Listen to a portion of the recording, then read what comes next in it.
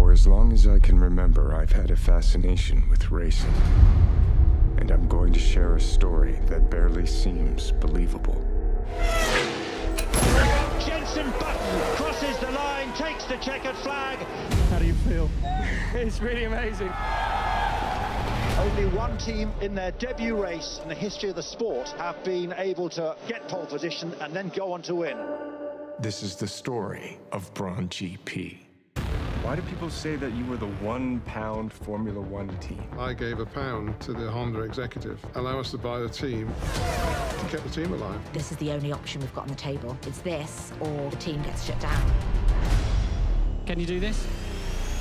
Yes. Best way to become unpopular very quickly is to start winning. We're a team that's come from nowhere. No one expected us to be here. They went too far. There was something against the rules. This was the start of the war. This team that everybody just wanted to survive is killing us. I'm going to win the championship. The knives were out and they were after us. You either push to the limit or you're nothing.